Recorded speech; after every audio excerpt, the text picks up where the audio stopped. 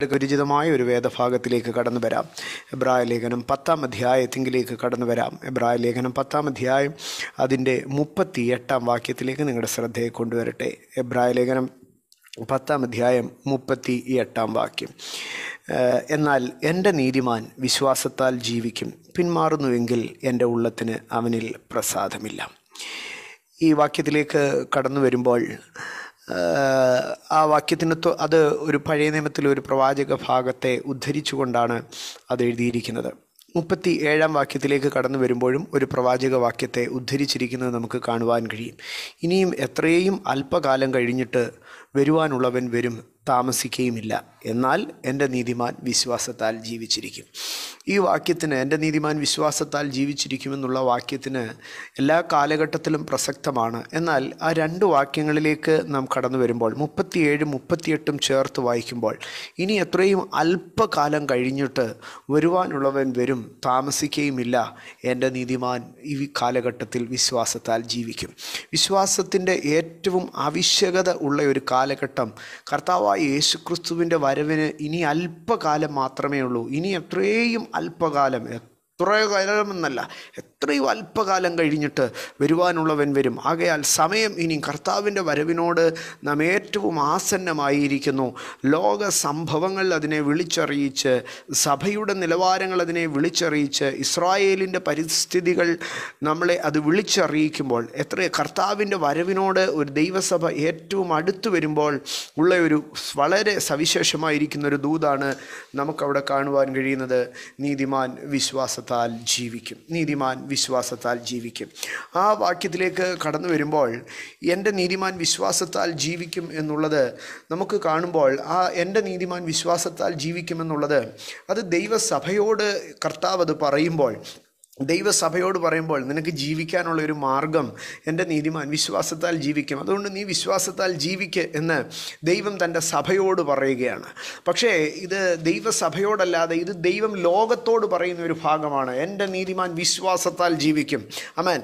ലോകം എന്തൊക്കെ ചെയ്താലും, സാഹചര്യങ്ങൾ എങ്ങനെയൊക്കെ ആയിരുന്നാലും, ദൈവസഭയുടെ നടുവിൽ നിന്ന് നാം ഓരോരുത്തർക്കും വേണ്ടി ദൈവം ലോകത്തിൻ്റെ മുൻപാകെ ഒരു വെല്ലുവിളിയുടെ ശബ്ദമായിട്ട് ദൈവം പറയുക, ആരൊക്കെ എന്തൊക്കെ ചെയ്താലും എൻ്റെ മക്കൾ ജീവിക്കും, എൻ്റെ കുഞ്ഞുങ്ങൾ ജീവിക്കും, എൻ്റെ വിശുദ്ധന്മാർ ജീവിക്കും, എൻ്റെ അഭിഷക്തന്മാർ ജീവിക്കും, അവരെ ആർക്കും നശിപ്പിക്കാൻ കഴിയത്തില്ല. ജീവിക്കാൻ കഴിയാത്ത ഏത് സാഹചര്യമായിരുന്നാലും എൻ്റെ മക്കൾ ജീവിക്കും. നിങ്ങൾ വിശ്വാസത്താൽ വേണമെങ്കിൽ ജീവിക്കുമെന്നല്ല അവിടെ കർത്താവ് പറഞ്ഞത്. കർത്താവ് വെല്ലുവിളിയോടുകൂടി പറയുകയാണ്, എൻ്റെ നീതിമാൻ വിശ്വാസത്താൽ ജീവിക്കും. ഇതിന് നമുക്ക് ദൈവസഭയോടുള്ള ഒരു ദൂതാണ്. അപ്പോൾ തന്നെ ഇത് ദൈവസഭയോടുള്ള ഒരു ദൂതല്ലാതെ ദൈവം ലോകത്തോട് ഒരു സ്റ്റേറ്റ്മെൻറ്റ്, ഒരു പ്രൊക്ലമേഷൻ, ഒരു ചലഞ്ചിങ് ദൈവം നടത്തുകയാണ്. എന്നെ പിൻപറ്റി എൻ്റെ നാമത്തിലുള്ള വിശ്വാസത്താൽ നീതീകരിക്കപ്പെട്ട എൻ്റെ ജനം, അവർ ജീവിക്കാൻ വയ്യ എന്ന് പറഞ്ഞ് തകർന്നു പോകത്തില്ല, അവർ വിശ്വാസത്താൽ ജീവിക്കും. ഞാൻ ഈ വാക്യത്തിലേക്ക് ധ്യാനിക്കുമ്പോൾ ദൈവം എന്നെ ഞങ്ങളുടെ കുടുംബത്തിലൊരു വ്യക്തിയെ ഓർപ്പിക്കുകയുണ്ടായി. അദ്ദേഹത്തിനൊരു മകനുണ്ട്, ഒരല്പം മൈനസാണ്. കുഞ്ഞുനാൾ തുടങ്ങി അദ്ദേഹത്തിന് വീട്ടിലെ കാര്യങ്ങളൊക്കെ ചെയ്യാൻ കഴിയും, പക്ഷേ പഠിക്കാനൊന്നും ബുദ്ധിയില്ല, ഒരു അല്പം മൈനസാണ്. ഈ ഒരു അങ്കിള് താനൊരു എൻജിനീയർ ആയിരുന്നു, താൻ ആഫ്രിക്കയിലൊക്കെ പോയി ഇപ്രകാരമൊക്കെ ജോലി ചെയ്തിരുന്ന ഒരു മനുഷ്യനാണ്. തന്നെ ഞാൻ കണ്ട ഒരു കാര്യമെന്ന് പറഞ്ഞു കഴിഞ്ഞാൽ, താൻ തൻ്റെ ജീവിതത്തിൽ തനിക്കുണ്ടായിരുന്ന നന്മകളൊക്കെ നല്ലൊരു ശേഷിപ്പ് താൻ സൂക്ഷിച്ചു വെക്കുമായിരുന്നു. താൻ നല്ല വിലയേറിയ വസ്ത്രം ധരിക്കുകയില്ല, താൻ ഒന്നിനും കാശ് ചിലവാക്കുകയില്ല, താൻ മാക്സിമം സേവ് ചെയ്യുമായിരുന്നു. ആ സേവ് ചെയ്യുന്നതിൻ്റെ ഒരു കാരണമായി താൻ പലപ്പോഴും ഞങ്ങളുടെയൊക്കെ വീടുകളിൽ വരുമ്പോൾ എൻ്റെയൊക്കെ ഫാദറിൻ്റെ അടുക്ക പറയുന്നത് ഞാൻ കേട്ടിട്ടുണ്ട്. തൻ്റെ മോൻ്റെ പേര് പറഞ്ഞിട്ട് പറയും, അവനേതായിരുന്നാലും അധ്വാനിക്കാനൊന്നും കഴിയത്തില്ലല്ലോ, അവൻ്റെ കാര്യങ്ങളൊന്നും നടക്കത്തില്ലല്ലോ, ഞാൻ അവനും കൂടെ കരുതി വെക്കട്ടെ. എന്നാൽ ആ മകൻ പ്രായമായി വന്നപ്പോഴത്തേക്ക് താൻ ഒരു ചെറിയ പാവപ്പെട്ട ഒരു വീട്ടിൽ നിന്നൊരു പെൺകുട്ടിയെയും അവന് വിവാഹം കഴിപ്പിച്ചു കൊടുത്തു. ഇന്നിപ്പോൾ ആ മകനെ നോക്കിക്കഴിഞ്ഞാൽ ലോകം പറയും, അവന് ജീവിക്കാൻ പാടൊന്നുമില്ല, അവൻ്റെ അപ്പൻ അവന് വേണ്ടി കരുതിയിട്ടുണ്ടല്ലോ. ആ മകന് അധ്വാനിക്കുവാനോ ആ മകന് ഒരു ജോലിക്ക് പോകുവാനോ അല്ലെങ്കിൽ അവൻ ഏതെങ്കിലും അങ്ങനെ ചെയ്യുവാനുള്ള ഒരു കഴിവ് ആ അച്ചാച്ചനില്ല. പക്ഷെങ്കിൽ അദ്ദേഹത്തിൻ്റെ അപ്പൻ ഉണ്ടാക്കി വെച്ചിരിക്കുന്ന നന്മ കൊണ്ട് അദ്ദേഹം ധൈര്യത്തോടുകൂടി പറയും, എൻ്റെ മകൻ ജീവിക്കും, എൻ്റെ മകൻ ജീവിക്കും. എങ്ങനെയാണ് ജീവിക്കുന്നത്? താൻ പറയും, ഞാൻ ഉണ്ടാക്കി വെച്ചിട്ടുണ്ട് എൻ്റെ മകന് വേണ്ടി, ഞാൻ അധ്വാനിച്ചിട്ടിട്ടുണ്ട്. എൻ്റെ തലമുറ, അവൻ ബലഹീനനാണെന്ന് പറഞ്ഞ്, അവന് ബുദ്ധിയില്ലെന്ന് പറഞ്ഞ് അവൻ പട്ടിണി കിടക്കാൻ ഞാൻ അനുവദിക്കത്തില്ല, അവന് ജീവിക്കാൻ വേണ്ടിയത് ഞാൻ കരുതി വെച്ചിട്ടുണ്ട്. ആമേൻ. അങ്ങനെ എൻ്റെ പ്രിയപ്പെട്ടവരെ, അതുപോലെ ഒരു നിക്ഷേപം കരുതി വെച്ചിട്ടാണ് ദൈവം പറയുന്നത്. ദൈവം ലോകത്തെ വിളിച്ചു പറയുകയാണ്, ദൈവം സമൂഹത്തെ വിളിച്ചു പറയുകയാണ്, ദൈവം ജാതികളെ വിളിച്ചു പറയുകയാണ്, എൻ്റെ മക്കള്, എൻ്റെ നീതിമാൻ വിശ്വാസത്താൽ ജീവിക്കുമടാ സാത്താനെ, ജീവിക്കുമടാ ലോകമേ. എൻ്റെ മക്കൾ അനാഥരായി പോകത്തില്ല, എൻ്റെ മക്കൾ ഉഴറത്തില്ല, എൻ്റെ മക്കൾ വിശ്വാസത്താൽ ജീവിക്കും, ജീവിക്കും, ജീവിക്കും, ജീവിക്കും. ദൈവം ലോകത്തിൽ മനുഷ്യൻ എല്ലാ കാലവും ജീവിക്കുവാൻ തക്കവണ്ണം അവന് ദൈവം നൽകിയിരുന്നതായ ചില അവസ്ഥകളെ നമുക്ക് കാണുവാൻ കഴിയും. എല്ലാ കാലവും ദൈവം മനുഷ്യന് ജീവിക്കുവാൻ ചില ഉപാധികളെ നൽകിയിരുന്നു. ആദിമ മനുഷ്യനെ ദൈവം സൃഷ്ടിച്ചതിന് അനന്തരമായിട്ട്, അവനെ മണ്ണിൽ നിന്ന് പൊടിയിൽ നിന്ന് ഉണ്ടാക്കിയതിന് അനന്തരമായിട്ട് അവൻ്റെ മൂക്കിൽ ജീവശ്വാസമൂതി അവൻ ജീവനുള്ള ദേഹിയായി തീർന്നു എന്ന് നമുക്ക് കാണുവാൻ കഴിയും. അവൻ ജീവനുള്ള ദേഹിയായി തീർന്നു. അത് എങ്ങനെയാകുന്നു എന്ന് നാം ശ്രദ്ധിച്ചു കഴിഞ്ഞാൽ ദൈവം ഊതിയ ജീവശ്വാസത്താലാണ്. ആകയാൽ അവൻ എങ്ങനെ ജീവിക്കുമെന്ന് ലോകം മുഴുവൻ കണ്ണോർത്തിരിക്കുമ്പോൾ ദൈവം പറഞ്ഞു, അവൻ ജീവിക്കുവാൻ എൻ്റെ ജീവശ്വാസം മതിയായതാണ്.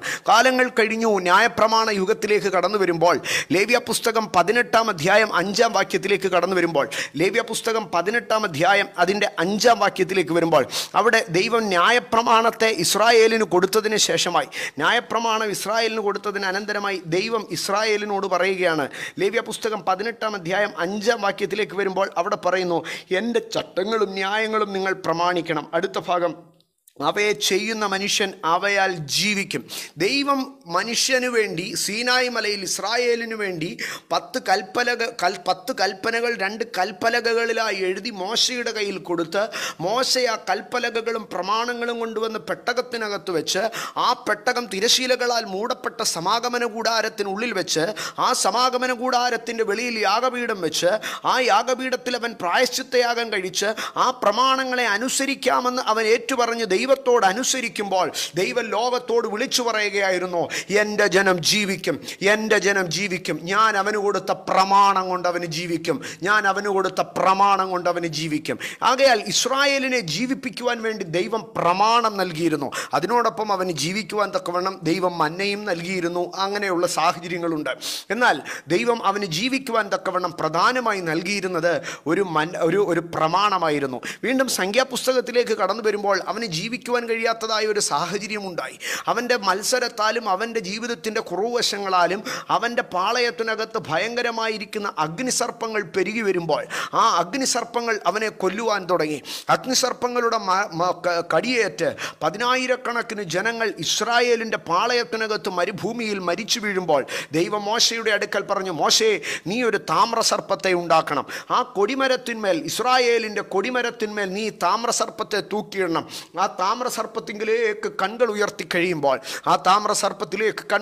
കഴിയുമ്പോൾ താമ്രസർപ്പത്തെ നോക്കുന്നവൻ ജീവിക്കും എന്ന് പറഞ്ഞു. സംഖ്യാപുസ്തകം 21-ാം അധ്യായം 8-ാം വാക്യത്തിലേക്ക്. ആകയാൽ ഓരോ കാലഘട്ടങ്ങളിലും മനുഷ്യൻ്റെ ജീവിതത്തിൽ അവൻ നിലനിന്നു പോരുവാൻ, അവൻ്റെ ജീവിതത്തിൻ്റെ കഷ്ടതകളിൽ കൂടി കടന്നുപോയാലും, ഏതെങ്കിലും ഒരു സാഹചര്യവശാൽ അവന് ജീവിക്കുവാൻ കഴിയാത്ത ഒരു സാഹചര്യം വന്നാലും ദൈവം അവനെ വിട്ടുകളകയില്ല. അവനെ ജീവിപ്പിക്കുവാൻ തക്കവണ്ണം, അവൻ ജീവിക്കുവാൻ തക്കവണ്ണം അവനു വേണ്ടി ഉത്തരവാദിത്വത്തോടെ ഇറങ്ങി വരുന്ന ഒരു ദൈവത്തെ നമുക്ക് തിരുവെഴുത്തിലുടനീളം കാണുവാൻ കഴിയും. അതേ ദൈവം ഇവിടെ പറയുകയാണ്, ജീവിക്കും, എൻ്റെ നീതിമാൻ വിശ്വാസത്താൽ ജീവിക്കും.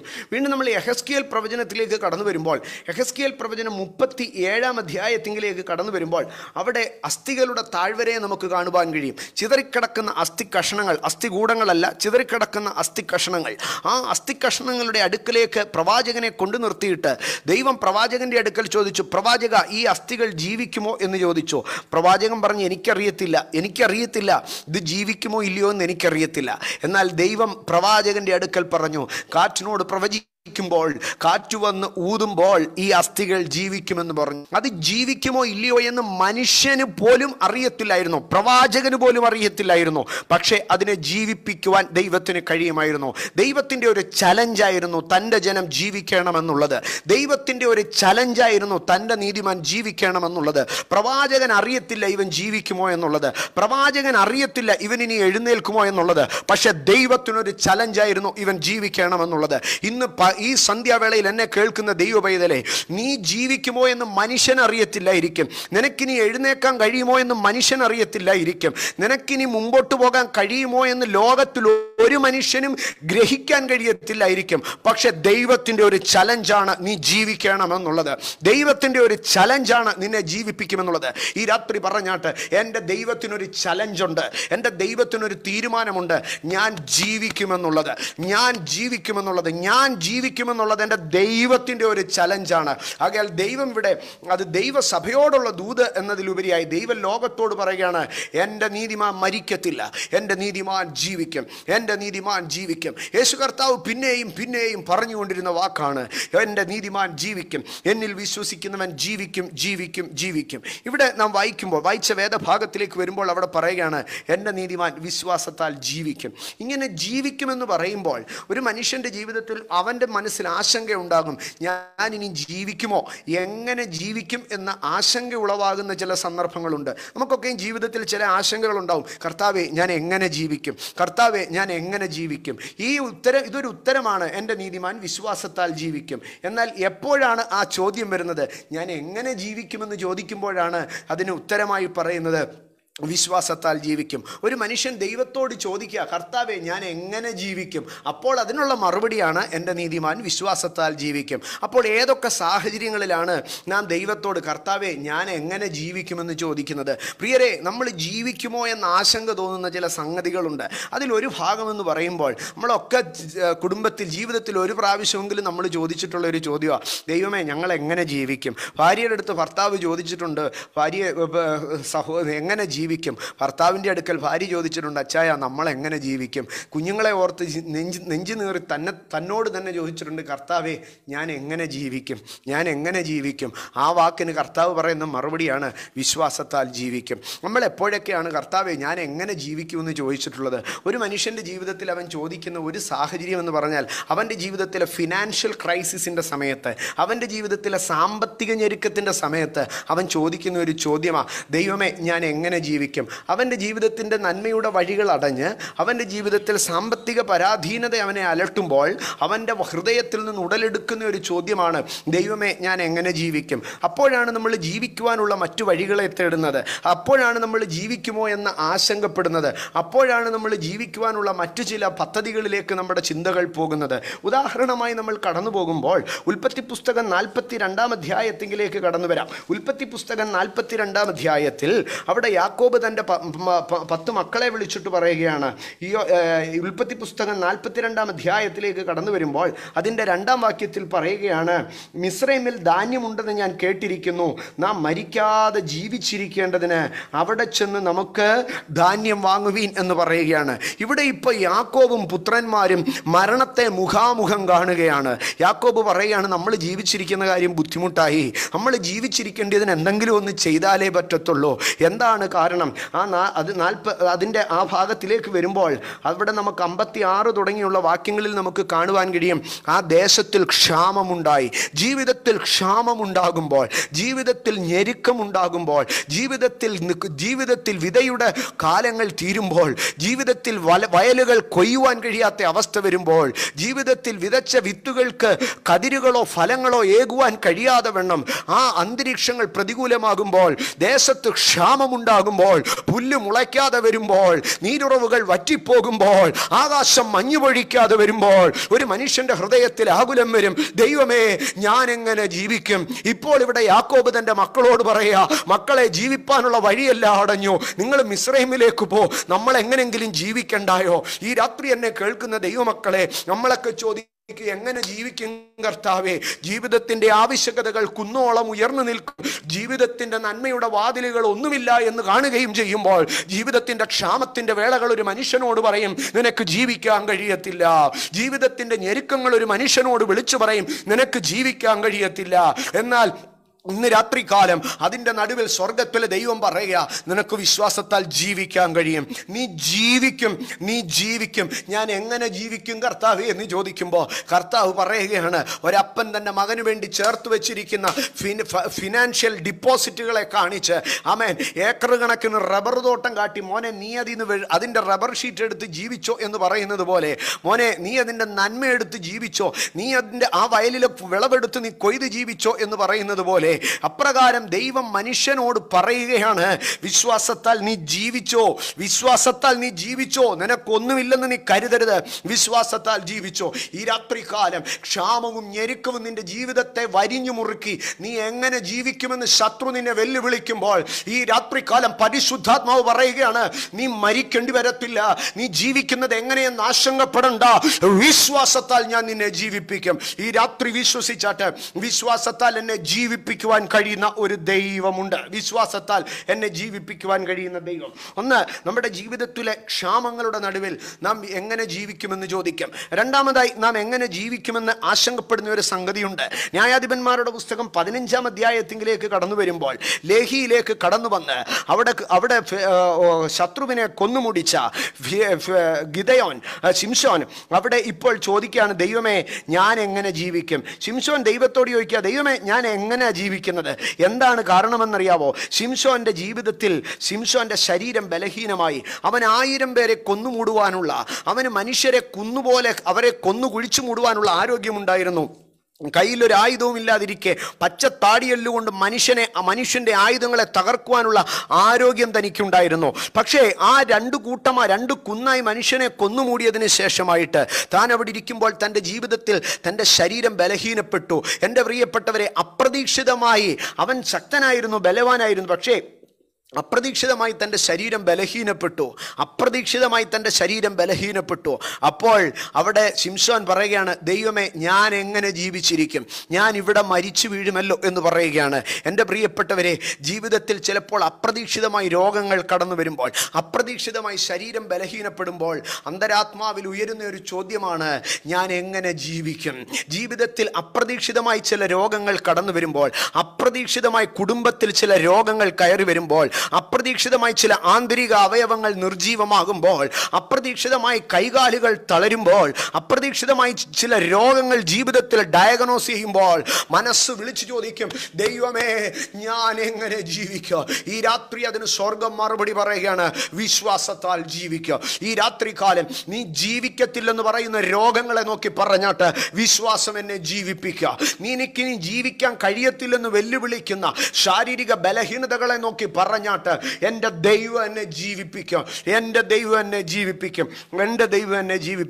ജീവിതത്തിൽ നാം എങ്ങനെ ജീവിക്കുമെന്നൊക്കെ ചോദിക്കുന്ന ചില സന്ദർഭങ്ങളുണ്ടാകും. എങ്ങനെ ജീവിക്കുമെന്ന് കൂടുള്ളവരെല്ലാം നമ്മളെ ഒറ്റപ്പെടുത്തുന്ന ഒരു വേള വന്നു കഴിഞ്ഞാൽ നമ്മൾ ചിന്തിക്കും, കർത്താവേ ഞാനിനി എങ്ങനെ ജീവിക്കും? ഉറ്റവരും ഉടയവരും ഒക്കെ വിട്ടുപോകുമ്പോൾ നമ്മൾ ചിന്തിക്കും, ഞാനിനി എങ്ങനെ ജീവിക്കും? ചിലപ്പോൾ വേണ്ടപ്പെട്ടവർ നമ്മളെ വിട്ട് മരണം വഴിയായി കടന്നു പോകുമ്പോൾ നമ്മുടെ ഉള്ളത്തിലൊരു ചോദ്യം വരും, ഞാനിനി എങ്ങനെ ജീവിക്കും? നമ്മൾ ആത്മാർത്ഥമായി സ്നേഹിച്ചവരൊക്കെ ചിലപ്പോൾ നമ്മളെ കണ്ടില്ലെന്ന് നടിക്കുമ്പോൾ നമ്മൾ ചിന്തിക്കും, എങ്ങനെ ജീവിക്കും? മറ്റൊരു ഭാഗത്തിൽ നമ്മൾ എങ്ങനെ ജീവിക്കുമെന്ന് ആശങ്കപ്പെടും. ജീവിതത്തിൽ നമ്മുടെ പ്രതീക്ഷകൾക്ക് വിപരീതമായി ചില കാര്യങ്ങൾ സംഭവിക്കുമ്പോൾ, ആശയ്ക്ക് വിപരീതമായി ചില കാര്യങ്ങൾ സംഭവിക്കുമ്പോൾ നമ്മൾ ചോദിക്കും, കർത്താവേ ഞാൻ എങ്ങനെ ജീവിക്കും? അവിടെ കർത്താവ് പറയുകയാണ്, എൻ്റെ നീതിമാൻ വിശ്വാസത്താൽ ജീവിക്കും. ഇവിടെ വിശ്വാസത്താൽ ജീവിക്കുമെന്ന് പറയുമ്പോൾ, ഒരു മനുഷ്യൻ്റെ ജീവന് വിരോധമായി ജീവിക്കുമെന്ന് പറയുമ്പോൾ അവിടെ വേറൊരു ഭാഗമാണ്, ഞാൻ ഇവനെ ജീവിക്കാൻ സമ്മതിക്കത്തില്ല എന്ന് ശത്രു പറയുമ്പോഴാണ് ദൈവം ഇവിടെ പറയുന്നത് ജീവിക്കും. ഒരു ദൈവ പൈതലിന് വിരോധമായി 2 വെല്ലുവിളികളുണ്ട്. ഒന്ന്, ശത്രു അവനെ നോക്കി പറയുക, ഇവനെ ഞാൻ ജീവിക്കാൻ സമ്മതിക്കത്തില്ല. അതിൻ്റെ ഇപ്പുറത്ത് നിന്ന് ദൈവം പറയുക, ഞാൻ അവനെ ജീവിപ്പിക്കും. ഈ രാത്രി പറഞ്ഞാട്ട്, ഞാൻ ജീവിക്കാൻ സമ്മതിക്കത്തില്ലെന്ന് ശത്രു വെല്ലുവിളിക്കുമ്പോൾ, എൻ്റെ മകൻ, എൻ്റെ കുടുംബം, എൻ്റെ അഭിഷക്തൻ, എൻ്റെ കർത്തൃദാസൻ, എൻ്റെ ദാസൻ, എൻ്റെ ശുശ്രൂഷകൻ, എൻ്റെ വിശുദ്ധൻ, എൻ്റെ നീതിമാൻ, ഞാൻ വിളിച്ചവൻ, അവൻ വിശ്വാസത്താൽ ജീവിക്കുമെന്ന് വെല്ലുവിളിക്കുന്ന ഒരു ദൈവം സ്വർഗത്തിലുണ്ട്. നമ്മൾ പിന്മാറരുത്, വിശ്വാസത്താൽ നമുക്ക് ജീവിക്കാം. സ്തോത്രം. ഒരു മനുഷ്യൻ്റെ ജീവിതത്തിൽ ചുരുക്കി പറഞ്ഞു കഴിഞ്ഞാൽ അവൻ എപ്പോഴാണ് ജീവിക്കുമോ എന്നുള്ള ആശങ്ക തോന്നുന്നതെന്ന് പറഞ്ഞു കഴിഞ്ഞാൽ അവൻ്റെ കഷ്ടതയുടെ കാഠിന്യത്തിലാണ്. കൊരിന്ത്യർക്ക് എഴുതിയ 2-ാം ലേഖനത്തിലേക്ക് കടന്നു വരുമ്പോൾ, കൊരിന്ത്യർക്ക് എഴുതിയ 2-ാം ലേഖനം 1-ാം അധ്യായത്തിലേക്ക് കടന്നു വരുമ്പോൾ വിശുദ്ധ പൗലോസ് പറയുന്ന ഒരു ഭാഗമുണ്ട്. ആസിയയിൽ ഞങ്ങൾക്കുണ്ടായ കഷ്ടം നിങ്ങൾ അറിയാതിരിക്കരുത് എന്ന് ഞാൻ ആഗ്രഹിക്കുന്നു. അടുത്തതായിട്ട് താൻ പറയുകയാണ്, ജീവനോടിരിക്കുമോ എന്ന് 8-ാം വാക്യം, സഹോദരന്മാരെ, ആസിയിൽ ഞങ്ങൾക്കുണ്ടായ കഷ്ടം നിങ്ങൾ അറിയാതിരിപ്പാൻ ഞങ്ങൾക്ക് മനസ്സില്ല.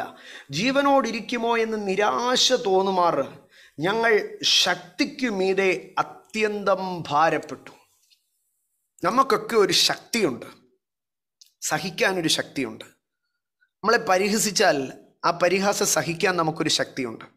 നമ്മളെ തല്ലിയ ആ തല്ലു കൊള്ളാൻ നമുക്കൊരു ശക്തിയുണ്ട്. നമ്മളെ ആക്ഷേപിച്ചാൽ ആ ആക്ഷേപം സഹിക്കാൻ നമുക്കൊരു ശക്തിയുണ്ട്. നമ്മൾ പട്ടിണി കിടക്കേണ്ടി വന്നാലും ആ പട്ടിണി സഹിക്കാൻ നമുക്കൊരു ശക്തിയുണ്ട്. നമ്മൾ അരിച്ചാക്ക് ചുമ്മേണ്ടി വന്നാലും സിമെൻറ്റ് ചാക്ക് ചുമ്മേണ്ടി വന്നാലും അതൊക്കെ ചുമ്മാ നമുക്കൊരു ഒരു ലെവൽ ഓഫ് ശക്തിയുണ്ട്. പക്ഷെ ചില വേളകളിൽ കഷ്ടം എന്തു വരുമെന്നറിയാവും? ഈ ശക്തിക്ക് മീതെ കയറി വരും. ശക്തിക്ക് മീതെ കയറി വരും. നമുക്ക് ഉപവസിക്കാനൊരു ശക്തിയുണ്ട്, പ്രാർത്ഥിക്കാനൊരു ശക്തിയുണ്ട്, എല്ലാറ്റിനും ഒരു ശക്തിയുണ്ട്. പക്ഷേ ഇതിനൊക്കെ മീതെ ചിലപ്പോൾ ഈ കഷ്ടതകൾ കയറി വരും. ആ സമയത്താണ് നമുക്ക് എന്ത് തോന്നുമെന്നറിയാവും? ശക്തിക്ക് മീതെ അത്യന്തം ഭാരപ്പെടുകയാൽ ജീവനോടിരിക്കുമോ എന്ന് നിരാശ തോന്നുമാർ. ജീവനോടിരിക്കുമോ എന്നുള്ള ഒരു തോന്നൽ വന്നു. ആ തോന്നലിൻ്റെ പേരെന്താണെന്നറിയാവോ? നിരാശ.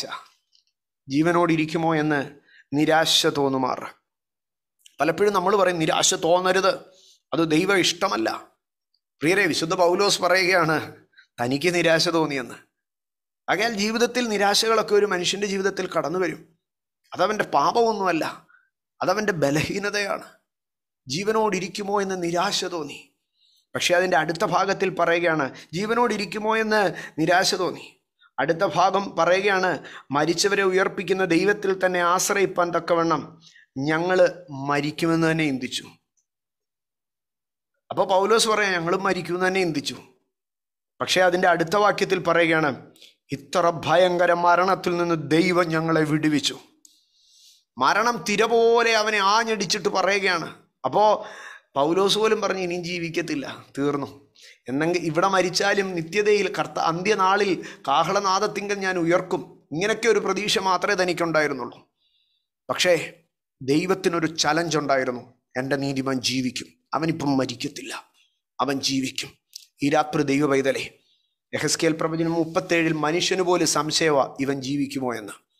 കൊരിന്ത്യ ലേഖനം 2-ാം ലേഖനം 1-ാം അധ്യായത്തിൽ തനിക്ക് തന്നെ ആശങ്കയാ ജീവിക്കുമോ എന്നുള്ളതാണ്. പിശാച് വെല്ലുവിളിക്കുക നീ ഇനി ജീവിക്കത്തില്ലെന്ന് പറഞ്ഞ്. ഇതിൻ്റെ ഒക്കെ നടുവിൽ നിന്ന് ദൈവം തിരിച്ചു വെല്ലുവിളിക്കുക ഇവൻ ജീവിക്കും, ഇവൻ ജീവിക്കും, ഇവൻ ജീവിക്കും, ഇവൻ ജീവിക്കും.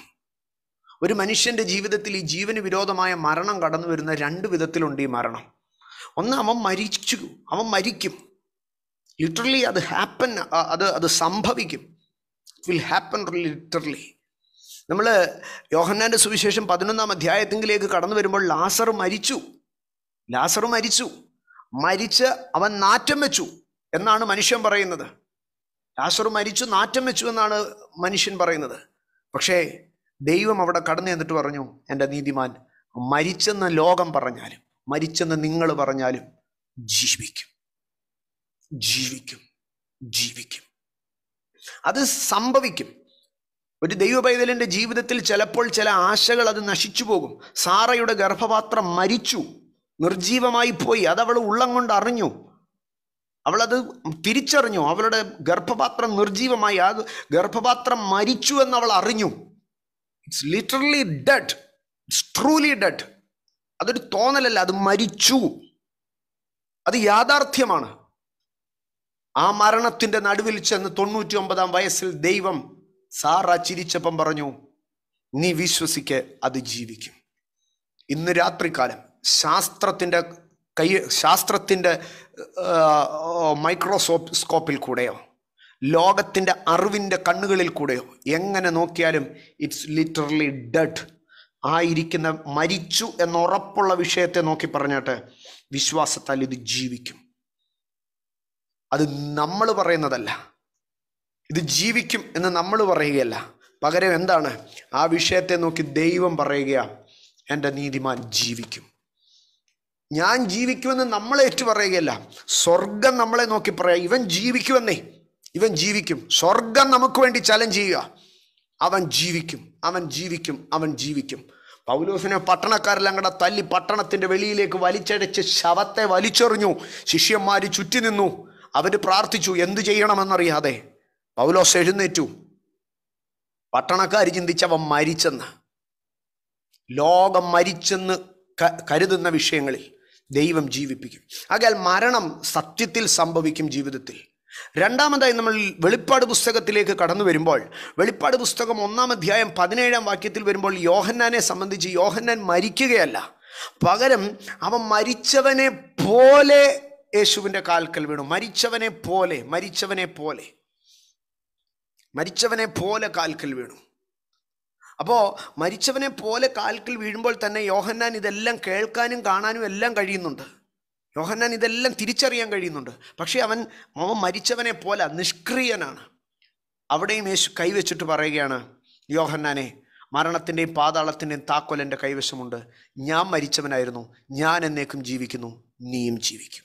ഈ രാത്രികാലം എന്നെ കേൾക്കുന്ന എൻ്റെ സഹോദരങ്ങളെ, മരണം ഒരു തോന്നലായി നമുക്ക് കടന്നു വന്നാലും, മരണം ഒരു യാഥാർത്ഥ്യമായി കടന്നു വന്നാലും, യേശു നമുക്ക് വേണ്ടി പറയുകയാണ്, ഇവൻ ജീവിക്കും. ഞാൻ ഒന്നും കൂടെ പറയട്ടെ, മരണം ഒരു തോന്നലായി നമ്മുടെ ജീവിതത്തിൽ കടന്നു വന്നാലും, മരണം ഒരു യാഥാർത്ഥ്യമായി കടന്നു വന്നാലും, അതിൻ്റെ നടുവിൽ നിന്ന് ജീവിപ്പിക്കുവാൻ ദൈവം ശക്തനാണ്. ഞാൻ ഒന്നും കൂടെ ആ വാക്ക് നമ്മുടെ മനസ്സിനകത്ത് ഉൾക്കൊള്ളുവാൻ പറയുകയാണ്. യോഹന്നാനെ പോലെ, മരിച്ചവനെ പോലെ മരണം ഒരു തോന്നലായി ജീവിതത്തിൽ കടന്നു വന്നാലും, ആമേൻ, അല്ല ജീവിതത്തിൽ മരണം യഥാർത്ഥമായി സംഭവിച്ചാലും, നമ്മുടെ ദൈവം അതിൻ്റെ നടുവിൽ നിന്ന് നമ്മളെ ജീവിപ്പിക്കുവാൻ ശക്തനാണ്. ആ വിശ്വാസത്തോടെ നമുക്ക് മുമ്പോട്ട് പോകാം. ഈ വിശ്വാസത്താൽ ജീവിക്കുക മാത്രമല്ല, എൻ്റെ നീതിമാൻ വിശ്വാസത്താൽ ജീവിക്കും. അത് വിശ്വാസത്തിൻ്റെ ഒരു ഭാഗമാണ്. വീണ്ടും നമ്മൾ ഒന്ന് ഓർത്തുകൊള്ളണമേ, വിശ്വാസത്താൽ ജീവിക്കും, വിശ്വാസത്താൽ ജീവിക്കും. ഒന്നാമത്തെ വിഷയം വിശ്വാസത്താൽ ജീവിക്കുമെന്നുള്ളതാണ്. ആമേൻ. അത് നമ്മൾ പറഞ്ഞാലും പറഞ്ഞില്ലെങ്കിലും സ്വർഗം പറയുകയാണ്, ജീവിക്കും, ജീവിക്കും. അത് നമ്മളല്ല പറയുന്നത്, സ്വർഗമാണ് പറയുന്നത്. വിശ്വാസത്താൽ ഇവൻ ജീവിക്കും. നമ്മളൊന്നു മാത്രം ചെയ്താൽ മതി, വിശ്വസിച്ചുകൊണ്ടിരുന്നാൽ മതി, ദൈവം നമ്മളെ ജീവിപ്പിക്കും. രണ്ടാമതായി യോഹന്നാൻ്റെ 1-ാം ലേഖനത്തിലേക്ക് കടന്നു വരുമ്പോൾ, യോഹന്നാൻ്റെ 1-ാം ലേഖനം 5-ാം അധ്യായം വിശ്വാസത്തിൻ്റെ മറ്റൊരു ഭാഗത്തെ നമുക്ക് കാണുവാൻ കഴിയും. നമ്മൾ ഒന്നാമത് എബ്രായ ലേഖനത്തിൽ പറഞ്ഞു വിശ്വാസത്താൽ ജീവിക്കും. രണ്ടാമത് യോഹന്നാൻ്റെ 1-ാം ലേഖനം 5-ാം അധ്യായത്തിലേക്ക് കടന്നു വരുമ്പോൾ, 5-ാം അധ്യായം 4-ാം വാക്യത്തിലേക്ക് വരുമ്പോൾ അവിടെ പറയണം, 1 യോഹന്നാൻ 5:4, ദൈവത്തിൽ നിന്ന് ജനിച്ചതൊക്കെയും ലോകത്തെ ജയിക്കുന്നു, ലോകത്തെ ജയിച്ച ജയമോ നമ്മുടെ വിശ്വാസം തന്നെ.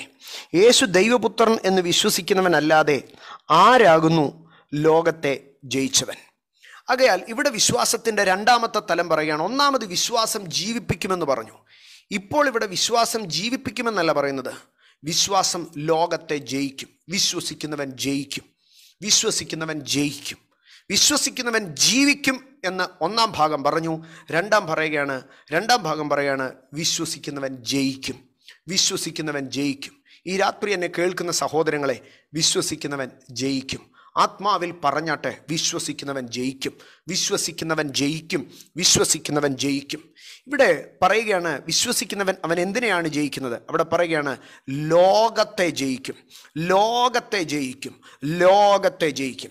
ഈ ലോകത്തെ ജയിക്കുക എന്ന് പറയുമ്പോൾ എന്താണ് ഈ ലോകത്തെ ജയിക്കുക? ലോകത്തെ ജയിക്കുക എന്ന് പറയുമ്പോൾ അതിൻ്റെ ഒരു ചില ഭാഗങ്ങളെ ഞാൻ പറയാം, സമയത്തിൻ്റെ അളവ് പോലെ ചില ഭാഗങ്ങളിലേക്ക് നമുക്ക് കടന്നു വരാം. ലോകത്തെ ജയിക്കുക എന്ന് പറയുമ്പോൾ ഒരു ദൈവപൈതലിനെ സംബന്ധിച്ച് ലോകത്തെ ജയിക്കുക എന്ന് പറയുന്നതിന് അനേക അനുഭവങ്ങളുണ്ട്.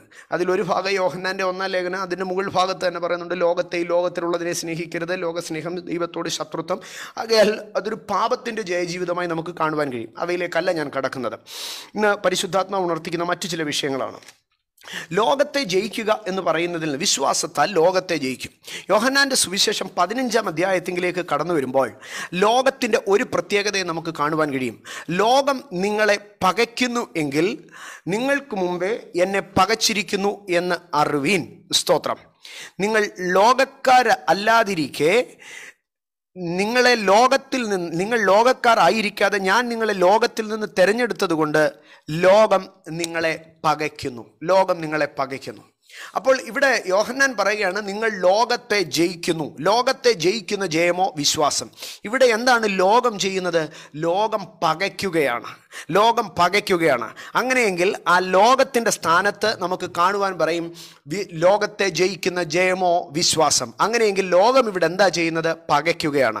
അങ്ങനെയെങ്കിൽ ഈ രാത്രി ഞാൻ പറയും, പകയെ ജയിക്കുന്ന ജയമോ അത് വിശ്വാസം. ഈ രാത്രികാലം എന്നെ കേൾക്കുന്ന എൻ്റെ സഹോദരങ്ങളെ, ആര് നിങ്ങളെ പകയ്ക്കുന്നുവെന്നിരിക്കട്ടെ, അവൻ പക കൊണ്ട്, നിങ്ങൾക്ക് വിരോധമായുള്ള പക കൊണ്ട് അവൻ എന്തൊക്കെ നിങ്ങളോട് ചെയ്യുന്നുവെന്നിരിക്കട്ടെ, ഒരുപക്ഷെ നിങ്ങളുടെ ഉയർച്ചയ്ക്ക് വിരോധമായി ദാവീദിനെ കണ്ട ശൗലിൻ്റെ പക പോലെ ഒരു പകയായിരിക്കട്ടെ, ഏത് നിലവാരത്തിലുള്ള ഒരു പകയായിരിക്കട്ടെ, നിന്നെ പകച്ച് നിന്നെ തകർക്കണമെന്ന് അവൻ്റെ പക കൊണ്ട് നിനക്ക് വിരോധമായി എന്തൊക്കെ അവൻ ചെയ്യുകയാണെന്നിരിക്കട്ടെ, ഈ രാത്രി വിശ്വസിക്കുന്ന ദൈവപൈതലേ, പകയെ ജയിച്ച ജയമോ അത് വിശ്വാസം.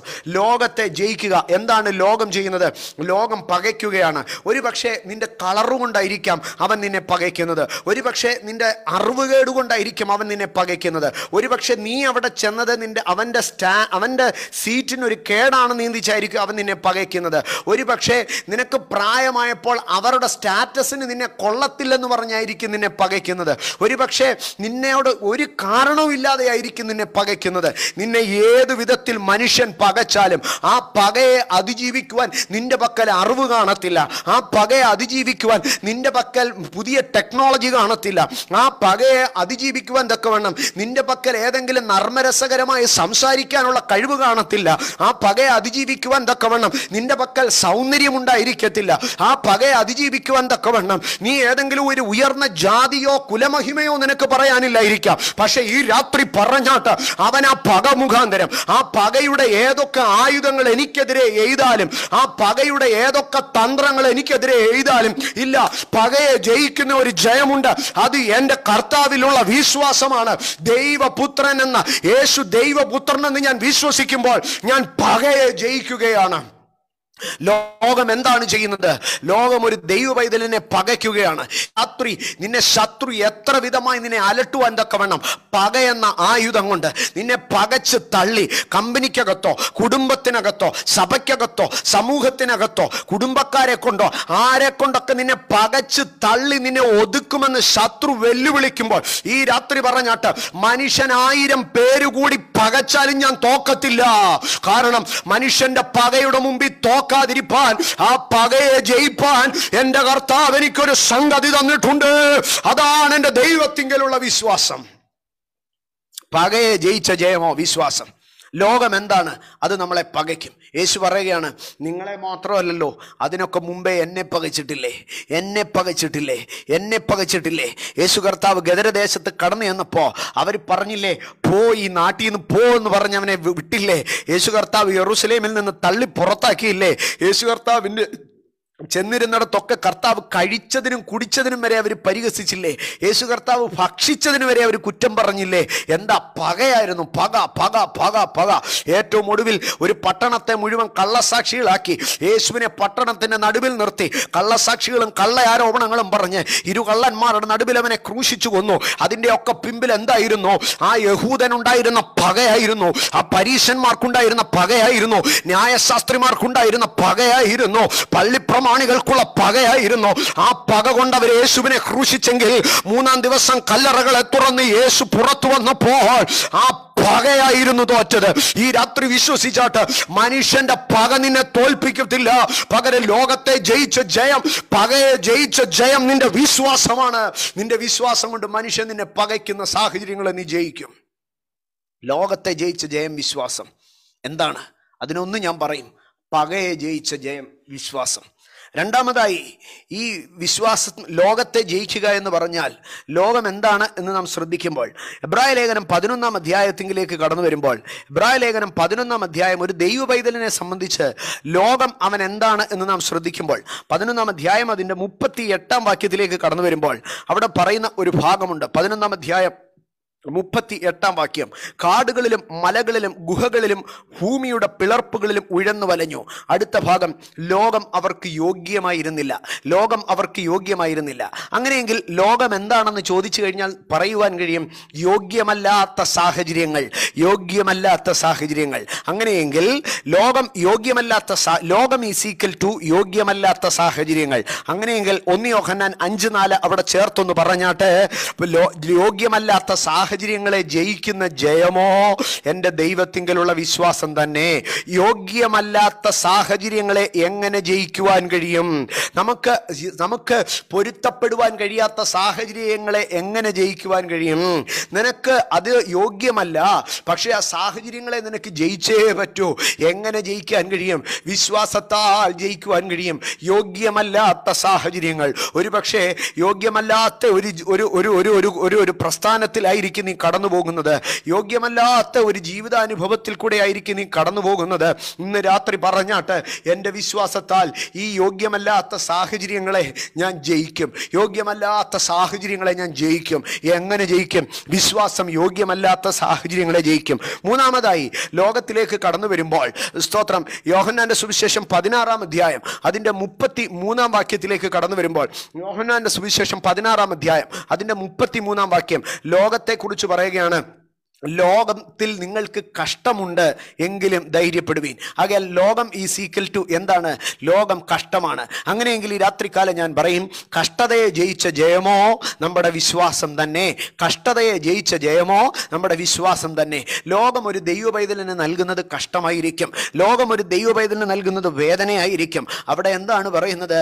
ലോകത്തെ ജയിച്ച ജയം എന്ന് പറഞ്ഞാൽ, ലോകം തരുന്ന കഷ്ടതയെ ജയിക്കുവാൻ എങ്ങനെ സാധിക്കും? ലോകം തരുന്ന കഷ്ടതയെ ജയിക്കുവാൻ, കഷ്ടതയെ ജയിച്ച ജയമോ അത് എൻ്റെ വിശ്വാസം തന്നെ. ഈ രാത്രികാലം ദൈവപൈതലേ, നീ ധൈര്യത്തോടുകൂടി പറഞ്ഞാട്ട്, ലോകത്തിൽ എനിക്ക് എന്തെല്ലാം കഷ്ടതകൾ വന്നാലും, അതെന്നെ മാനസികമായി തകർത്താലും, അതെന്നെ ശാരീരികമായി തകർത്താലും, അതെന്നെ സാമ്പത്തികമായി തകർത്താലും, ആ കഷ്ടതയിൽ നിന്ന് ഞാൻ ജയമെടുക്കും. എങ്ങനെ? എൻ്റെ വിശ്വാസത്താൽ. 138-ാം സങ്കീർത്തനം 7-ാം വാക്യത്തിലേക്ക് കടന്നു വരുമ്പോൾ അവിടെ സങ്കീർത്തനക്കാരൻ പറയുകയാണ്, ലോകമാകുന്ന കഷ്ടതയിൽ കൂടി ഞാൻ കടക്കേണ്ടി വന്നാൽ എൻ്റെ ദൈവം അവിടെയും എന്നെ ജീവിപ്പിക്കും. ഞാൻ ജീവിക്കുമെന്നല്ല പറഞ്ഞത്, എൻ്റെ ദൈവം എന്നെ ജീവിപ്പിക്കും. എൻ്റെ നീതിമാൻ വിശ്വാസത്താൽ ജീവിക്കും. കഷ്ടതയുടെ നടുവിൽ നടന്നാലും നീ എന്നെ ജീവിപ്പിക്കും. ഈ രാത്രി കഷ്ടതയെ നോക്കി പറഞ്ഞാട്ട്, ഈ കഷ്ടതയിൽ ഞാൻ മരിക്കത്തില്ല, ഈ കഷ്ടതയിൽ ഞാൻ തോക്കത്തില്ല. എന്താ നീ കഷ്ടതയിൽ മരിക്കാത്തത്? കഷ്ടതയുടെ നടുവിൽ നടന്നാലും എൻ്റെ ദൈവം എന്നെ മരണത്തിലേൽപ്പിച്ചു കൊടുക്കുമെന്നല്ല ബൈബിൾ പറയുന്നത്, ജീവിപ്പിക്കുമെന്നാ പറയുന്നത്. ഈ കഷ്ടതയുടെ നടുവിൽ നീ മരിക്കത്തില്ലെന്ന് എങ്ങനെ പറയാൻ കഴിയും? ഈ കഷ്ടതയുടെ നടുവിൽ എൻ്റെ ദൈവം എന്നെ ജീവിപ്പിക്കുമെന്ന 138-ാം സങ്കീർത്തനം 7-ാം വാക്യം പറയുന്നത്. ഈ കഷ്ടതയുടെ നടുവിൽ നീ തോറ്റുപോകുമെന്ന് ശത്രു പറയുമ്പോൾ ഈ രാത്രി പറഞ്ഞാട്ട്, ഇല്ല, ഈ കഷ്ടതയിൽ ഞാൻ തോക്കത്തില്ല. എന്തുകൊണ്ട്? കർത്താവ് പറഞ്ഞിട്ടുണ്ട്, കഷ്ടതയെ ജയിച്ച ജയമോ, ലോകത്തെ ജയിച്ച ജയമോ, കഷ്ടതയെ ജയിച്ച ജയമോ അതെൻ്റെ വിശ്വാസം തന്നെ. ഈ രാത്രി പ്രിയ ദൈവപൈതലേ, നിന്റെ വിശ്വാസത്തെ മുറുകെ പിടിച്ച് പറഞ്ഞാട്ട്, ഈ കഷ്ടതയെയും ഞാൻ ജയിക്കും, ഈ കഷ്ടതയെയും ഞാൻ ജയിക്കും, ഈ കഷ്ടതയെയും ഞാൻ ജയിക്കും. കഷ്ടതയെ ജയിച്ച ജയമോ നമ്മുടെ വിശ്വാസം തന്നെ. ഒന്ന്, പകയെ ജയിക്കുവാൻ ഈ വിശ്വാസം യോഗ്യമാണ്. 2, യോഗ്യമല്ലാത്ത ജീവിത സാഹചര്യങ്ങളിൽ കൂടി നാം കടന്നു പോകുമ്പോൾ, അനുകൂലമല്ലാത്ത ജീവിത സാഹചര്യങ്ങളിൽ കൂടി കടന്നു പോകുമ്പോൾ, ആ പ്രതികൂലത്തെ മറികടക്കുവാൻ, അനുകൂലമല്ലാത്ത ജീവിത സാഹചര്യങ്ങളെ ജയിക്കുവാൻ വിശ്വാസം നമ്മളെ സഹായിക്കും. 3, കഷ്ടതകളെ ജയിക്കുവാൻ വിശ്വാസം നമ്മളെ സഹായിക്കും. 4-ാമത്തെ ഭാഗത്തിലേക്ക് കടന്നു വരുമ്പോൾ ലോകത്തിൻ്റെ ഒരു പ്രത്യേകതയെ നമുക്ക് കാണുവാൻ കഴിയും. ലോകത്തിൻ്റെ ഒരു പ്രത്യേകത, യോഹന്നാന്റെ സുവിശേഷം 16-ാം അധ്യായം, യോഹന്നാന്റെ സുവിശേഷം 16-ാം അധ്യായം അതിൻ്റെ 20-ാം വാക്യത്തിൽ പറയുകയാണ്, ആമേൻ ആമേൻ, ഞാൻ നിങ്ങളോട് പറയുന്നു, നിങ്ങൾ കരഞ്ഞു വിലപിക്കും, ലോകമോ സന്തോഷിക്കും. ശ്രദ്ധിക്കണേ, നിങ്ങൾ അവിടെ ഇരുന്ന് കരയും, അപ്പം ലോകം എന്തോ ചെയ്യുമെന്നറിയാവോ? അവിടെ ഇരുന്ന് സന്തോഷിക്കും. സ്തോത്രം. എത്ര മനോഹരമായിട്ടാണ് കർത്താവ് ലോകത്തെ അവിടെ ചിത്രീകരിക്കുന്നത്. നിങ്ങൾ കരഞ്ഞ് വിലപിക്കും. അത് കാണുമ്പോൾ ലോകം അപ്പുറത്തിരുന്ന് എന്തു ചെയ്യും? കൈകൊട്ടിച്ചിരിക്കും. നിങ്ങൾക്ക് ലോക്ക്ഡൗൺ ആയി, നാട്ടിലേക്ക് പോകാൻ പറ്റുന്നില്ല, ഗൾഫിലേക്ക് തിരിച്ചു കയറി പോകാൻ പറ്റുന്നില്ല. നിങ്ങളിങ്ങനെ ആദ്യ കയറി വീട്ടിലിരുന്ന് സങ്കടപ്പെടുക. അയലോക്കക്കാരൻ അപ്പുറത്തിരുന്ന് പറയാം, ആവശ്യമായിപ്പോയി, ദൈവത്തിന് സ്തോത്രം. അതാണ് ലോകം, അതാണ് ലോകം. പരീക്ഷയുടെ അന്ന് രാവിലെ കൊച്ചിന് ഭയങ്കര പനിയും വയറിളക്കോ ഛർദിലും എല്ലാം കൂടെ ഒരുമിച്ചിങ്ങി വന്നു. നിങ്ങളിരുന്ന് ആദ്യേറി കരയുകയാണ്. അപ്പുറത്തൊരാളിരുന്ന് പറയാം, ആവശ്യമായിരുന്നു, കണ്ടോ, അതാവശ്യമായിരുന്നു. അതാണ് ലോകം. ആമേൻ. നിന്റെ കുഞ്ഞിൻ്റെ കുടുംബത്തിൽ ഒരു ചെറിയ പ്രശ്നമുണ്ടായി, നീ ഇരുന്ന് സങ്കടപ്പെടുക, കർത്താവേ എൻ്റെ കുഞ്ഞിനെന്താ ഇങ്ങനെ വന്നേ. അപ്പുറത്തിരുന്ന് ഒരുത്തൻ പറയാം, അവൾ കുറെ അഹങ്കരിച്ചത് അതാവശ്യമായിരുന്നു. അതാണ് ലോകം. നിന്റെ ജോലി പോയി, നീ നെഞ്ചത്തടിച്ച് ദൈവമേ ഞാൻ എങ്ങനെ ജീവിക്കുമെന്ന് ആശങ്കപ്പെടുകയാണ്. അപ്പോൾ അപ്പുറത്തിരുന്ന് പറയാം, കുറെ അഹങ്കരിച്ചല്ലേ, ആവശ്യമായിപ്പോയി. അങ്ങനായിരുന്നു. അതാണ് ലോകം. അതാണ് ലോകം. നിങ്ങൾ കരഞ്ഞ് വിലപിക്കും, അപ്പം നിങ്ങളുടെ കൂടെ കരയത്തില്ല, അപ്പുറത്തിരുന്ന് ചിരിക്കും. അതാരാണെന്നറിയാവോ? ലോകം. ജീവിതത്തിൽ പലപ്പോഴും ഇങ്ങനെ ലോകത്തെ നിങ്ങൾ കണ്ടിട്ടില്ലേ? ജീവിതത്തിൽ പലപ്പോഴും ഇങ്ങനെ ലോകത്തെ കണ്ടിട്ടില്ലേ? കുട്ടിക്കാലം തുടങ്ങി നമ്മൾ കണ്ടിട്ടില്ലേ? സ്കൂളിൽ പോയി പോലീസും കള്ളനും കളിക്കുമ്പോൾ തെന്നി വീഴുമ്പോൾ അത്രയും നേരം കൂടെ നിന്ന ടീമെല്ലാം ഒന്നിച്ചിപ്പുറത്ത് നിന്ന് കൈകൊട്ടിച്ചിരിക്കുന്ന കണ്ടിട്ടില്ലേ? നമ്മളിങ്ങനെ കരഞ്ഞെഴുന്നേറ്റ് വരുമ്പോൾ കൂട്ടുകാർ അത്രയും നേരം നമ്മുടെ കൂടെ നിന്നവർ ആരെങ്കിലും ആ കൂടെ നിന്ന് ചിരിച്ചവരൊക്കെ അന്നേരം നമ്മൾ കരയുമ്പോൾ ഒറ്റയ്ക്കേ കരയത്തുള്ളൂ. ഒറ്റയ്ക്കേ കരയത്തുള്ളൂ. എൻ്റെ പ്രിയപ്പെട്ടവരെ, ഒറ്റയ്ക്കേ കരയത്തുള്ളൂ. ലോകം മുഴുവൻ അപ്പുറത്ത് നിന്ന് ചിരിക്കും. ജീവിതത്തിൽ നമ്മളെ ഒറ്റപ്പെടുത്തുന്നതാണ് ലോകം. ആമേൻ. ഒറ്റപ്പെടുത്തുന്നതാണ് ലോകം.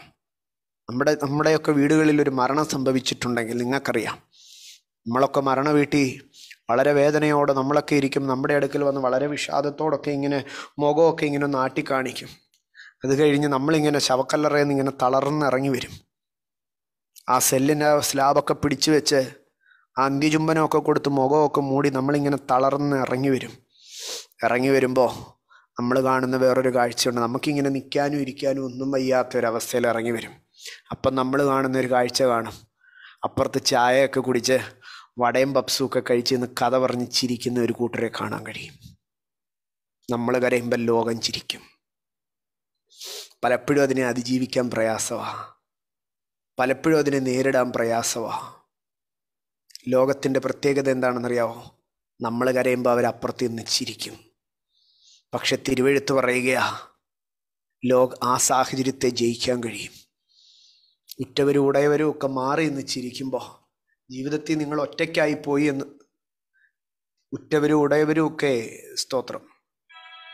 ഉറ്റവരും ഉടയവരും ഒക്കെ മാറി നിന്ന് ചിരിക്കുമ്പോൾ നമ്മൾ ജീവിതത്തിൽ ഒറ്റയ്ക്കായി പോയി എന്നൊക്കെ തോന്നുമ്പോൾ അധൈര്യപ്പെടാതെ നമുക്ക് നിലനിൽക്കുവാൻ കഴിയുന്ന ഒരു സംഗതിയുണ്ട്. സ്തോത്രം. അത് നമ്മുടെ വിശ്വാസമാണ്. നാലാമതായി, ലോകത്തിന് മറ്റൊരു ഭാഗം പറയുമ്പോൾ യോഹന്നാൻ്റെ 1-ാം ലേഖനം 5-ാം അധ്യായം അതിൻ്റെ 19-ാം വാക്യത്തിലേക്ക് കടന്നു വരുമ്പോൾ, യോഹന്നാൻ്റെ 1-ാം ലേഖനം 5-ാം അധ്യായം 19-ാം വാക്യം, സർവ്വലോകവും ദുഷ്ടൻ്റെ അധീനതയിൽ കിടക്കുന്നു. അപ്പം ലോകം എന്താണെന്നറിയാമോ? സാത്താൻ്റെ സാമ്രാജ്യമാണ്. ലോകം സാത്താൻ്റെ സാമ്രാജ്യമാണ്. സർവ്വലോകവും ദുഷ്ടൻ്റെ അധീനതയിൽ കിടക്കുന്നു. അവൻ്റെ ഭരണപ്രദേശമാണ്. എന്നാൽ കർത്താവ് പറയുക, ലോകത്തെ ജയിച്ച ജയമോ എന്ന് പറഞ്ഞാൽ സാത്താൻ്റെ സാമ്രാജ്യത്തെ ജയിക്കാൻ പറ്റും നിങ്ങൾക്ക് നിങ്ങളുടെ വിശ്വാസത്താൽ. ഈ രാത്രി എന്നെ കേൾക്കുന്ന സഹോദരങ്ങളെ, നിങ്ങൾക്ക് വിരോധമായി സാത്താൻ്റെ സാമ്രാജ്യം അലമുറയിട്ട് സർവ്വ അധികാരത്തോടും ആധിപത്യത്തോടും കടന്നു വരുമ്പോൾ നിങ്ങൾ പറഞ്ഞാട്ടെ, വിശ്വാസത്താൽ ഞാൻ സാത്താന്യ സാമ്രാജ്യത്തെ ജയിക്കും. വിശ്വാസം സാത്താൻ്റെ സാമ്രാജ്യങ്ങളെ ജയിക്കുന്നതാണ്. വിശ്വാസം നമ്മൾ ജീവിക്കുവാനുള്ളതാ. വിശ്വാസം നമ്മൾ മരിക്കാനുള്ളതല്ല. വിശ്വാസം നമ്മൾ ജീവിക്കാനുള്ളതാ. വിശ്വാസം നമ്മൾ ജയിക്കാനുള്ളതാ. ലോകത്തെ പകയ്ക്കുന്നവനെ, യോഗ്യമല്ലാത്ത അനുകൂലമല്ലാത്ത സാഹചര്യങ്ങളെ, കഷ്ടതകളെ, ഒറ്റപ്പെടലുകളെ, ജീവിതത്തിന് വിരോധമായ സാത്താന്യ സാമ്രാജ്യങ്ങളെ ജയിക്കാനുള്ളതാ വിശ്വാസം. ജീവിക്കാനുള്ളതാ വിശ്വാസം. ജയിക്കാനുള്ളതാ വിശ്വാസം. മൂന്നാമതായി, മത്തായി സുവിശേഷം 17-ാം അധ്യായം 20-ാം വാക്യത്തിലേക്ക് വരുമ്പോൾ അവിടെ പറയുകയാണ്, എന്തിനാണെന്നറിയാവോ വിശ്വാസം? വിശ്വാസം മലകളെ നീക്കാനുള്ളതാ. ഞാൻ അവയിലേക്ക് കടക്കുന്നില്ല, സമയം കഴിയുന്നതുകൊണ്ട് ഞാൻ നിർത്തുകയാ. വിശ്വാസം മലകളെ നീക്കാനുള്ളതാ. പ്രതിസന്ധികളെ മാറ്റാനുള്ളതാ. വിശ്വാസത്തിന് 2 ഭാഗമുണ്ട്, ഒരു വിശ്വാസത്തിന് 3 ഭാഗമുണ്ട് പ്രിയമുള്ളവരെ.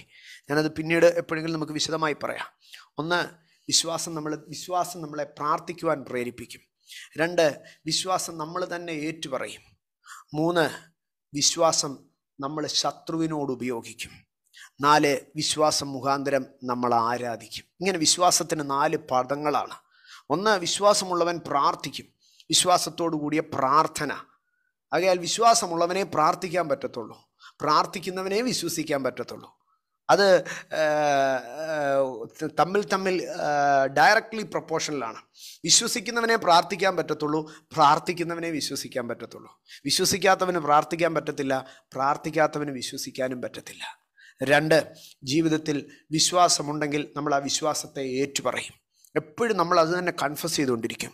3, ഈ വിശ്വാസം പ്രാർത്ഥിക്കാനും ഏറ്റുപറയാനും മാത്രമല്ല, മലകളോട് കൽപ്പിക്കാനുള്ള അധികാരമാണ് ഈ വിശ്വാസം. അധികാരമാണ് ഈ വിശ്വാസം. മലകളോടും പറയും. വിശ്വാസത്തോടുകൂടെ നമ്മൾ ദൈവത്തോട് മാത്രം പറഞ്ഞാൽ പോരാ, വിശ്വാസത്തോടുകൂടെ നമ്മൾ നമ്മളോട് തന്നെ പറഞ്ഞാൽ പോരാ, വിശ്വാസത്തോടുകൂടെ നമ്മൾ മലകളോട് പറയണം, പ്രതിസന്ധികളോട് പറയണം. ഈ രാത്രി ഞാൻ എന്നെ കേൾക്കുന്ന എൻ്റെ സഹോദരങ്ങളോട് ചോദിക്കട്ടെ, ജീവിതത്തിൽ എത്ര പ്രാവശ്യം നിങ്ങളുടെ ശരീരത്തിൽ വ്യാപരിക്കുന്ന രോഗത്തെ നോക്കി, യേശുവിൻ്റെ നാമത്തിൽ എൻ്റെ അസ്ഥിയെ ബലഹീനപ്പെടുത്തുന്ന രോഗമേ ഇറങ്ങിപ്പോ, യേശുവിൻ്റെ നാമത്തിൽ എൻ്റെ കുടുംബത്തിലെ സമാധാനം നശിപ്പിക്കുന്ന പിണക്കം ഉണ്ടാക്കുന്ന വിഷയമേ ഇറങ്ങിപ്പോ, എൻ്റെ കടഭാരമേ യേശുവിൻ്റെ നാമത്തിൽ ഇറങ്ങിപ്പോ. എത്ര പ്രാവശ്യം നാം പറയാറുണ്ട്?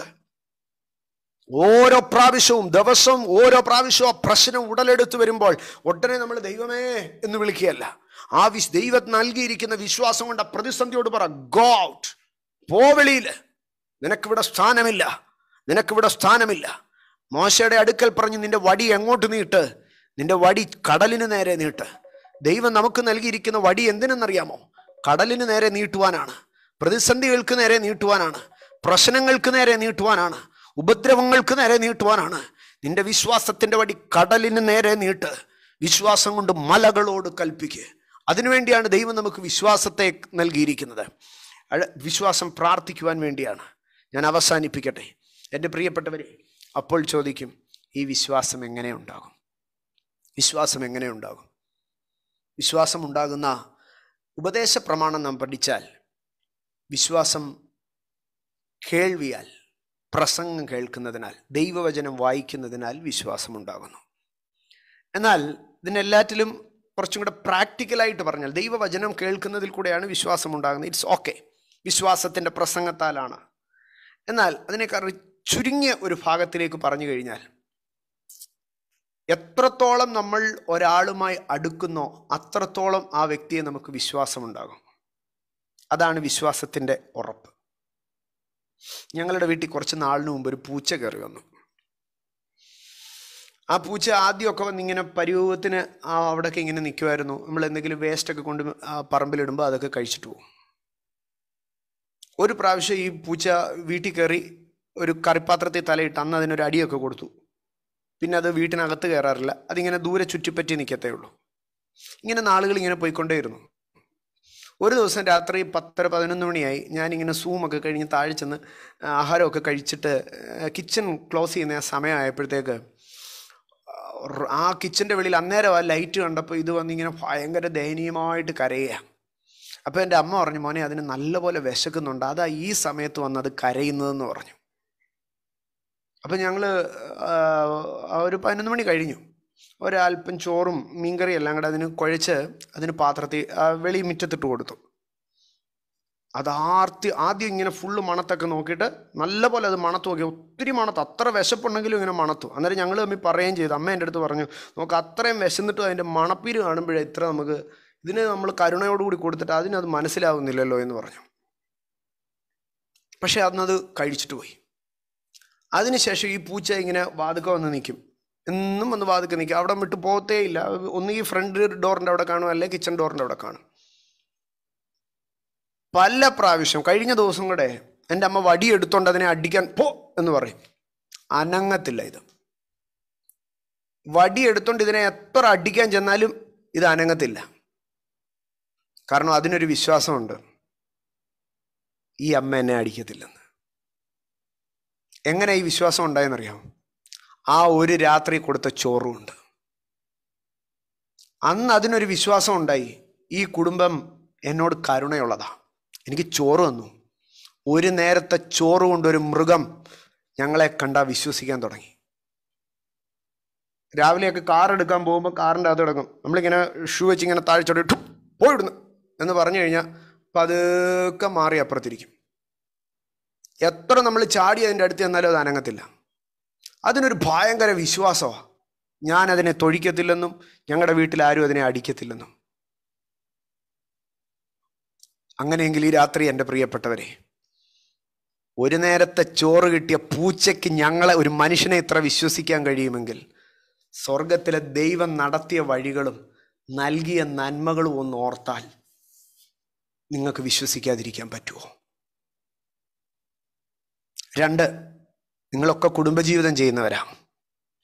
നിങ്ങൾ വിവാഹം കഴിഞ്ഞു, 2 ദിവസം കഴിഞ്ഞപ്പോൾ നിങ്ങളുടെ ഭർത്താവിനെക്കുറിച്ചോ നിങ്ങളുടെ ഭാര്യയെക്കുറിച്ചോ ആരെങ്കിലും വന്ന് എന്തെങ്കിലും തെറ്റായ ഒരു കാര്യം പറഞ്ഞെങ്കിൽ നിങ്ങളുടെ അകം അതോടെ കത്തിപ്പോയേനെ. ദൈവമേ, കുഴഞ്ഞോ, കല്യാണം ആകെ തെറ്റിപ്പോയോ, ജീവിതം ആകെ കുഴഞ്ഞു പോയോ, നിങ്ങൾ ആശങ്കപ്പെട്ടേനെ. ഒരു 5 വർഷം കഴിഞ്ഞു, 10 വർഷം കഴിഞ്ഞു, നിങ്ങൾ തമ്മി ഭയങ്കര അടുപ്പമായി. നിങ്ങൾക്കൊരു ദിവസം ഒരു ഫോൺ വരികയാണ്, നിങ്ങളുടെ ഭർത്താവ് ഇന്നലെ ഇന്നിടത്തായിരുന്നു, അല്ലെ നിങ്ങളുടെ ഭാര്യ ഇന്നിടത്താണ്. നിങ്ങൾ എന്ത് ചെയ്യുമെന്നറിയോ? ആ ഫോൺ ഉടനെ ഭാര്യയ്ക്കോ ഭർത്താവിനോ കൊടുക്കും, മാറ്റി കൊടുക്കും. നിങ്ങൾ കോപിക്കും. എൻ്റെ ഭാര്യയെക്കുറിച്ച് എന്തിനാടാ വൃത്തികേട് പറയുന്നത്, എൻ്റെ ഭർത്താവിനെ കുറിച്ച് എന്തിനാടാ ദോഷം പറയുന്നതെന്ന് ചോദിക്കും. എന്താ കാര്യം എന്നറിയാമോ?